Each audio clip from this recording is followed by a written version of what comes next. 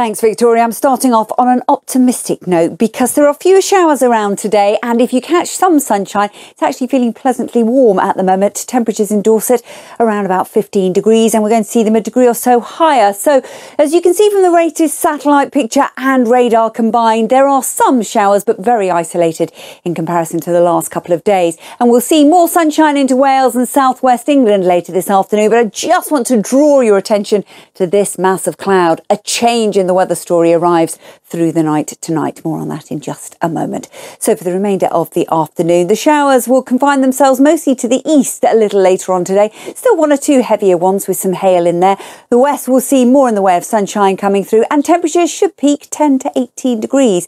That's about where they should be actually for this time of year. So as we go through the night tonight, the showers will fade away. Cloud starts to develop down into the southwest, and here's that low pressure moving in. So by the end of the night, it'll just be pushing towards southern fringes, perhaps, of Northern Ireland.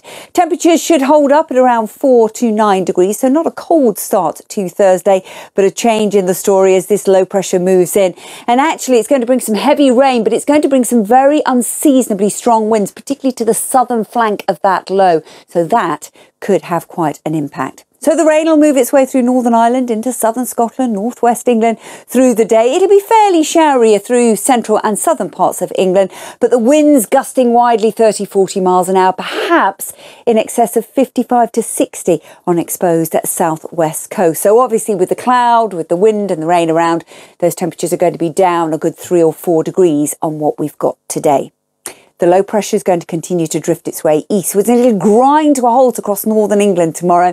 Again, still plenty of strong winds to the south of that low, and that's going to drive in more wet weather across England and Wales. Gusts of winds potentially 40 mile an hour, plus maybe as much as 50 to 60 miles an hour on exposed coast. And that at this time of year is very unusual. And for those outside gazebos that you've erected in the gardens, might be worth making sure they are well and truly anchored.